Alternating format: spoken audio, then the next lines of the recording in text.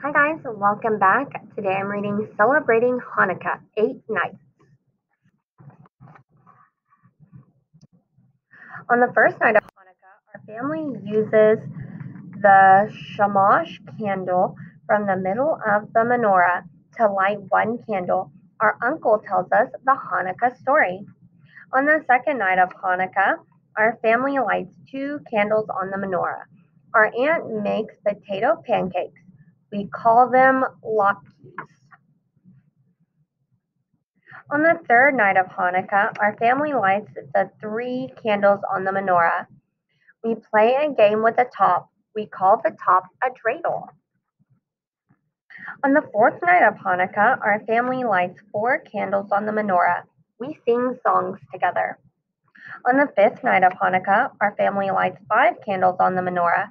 We have a big feast.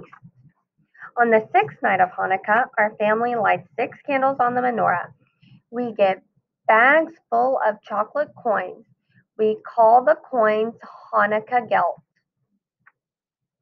On the seventh night of Hanukkah, our family lights seven candles on the menorah. We go to our grandmother's house for dinner. We call her Bubby.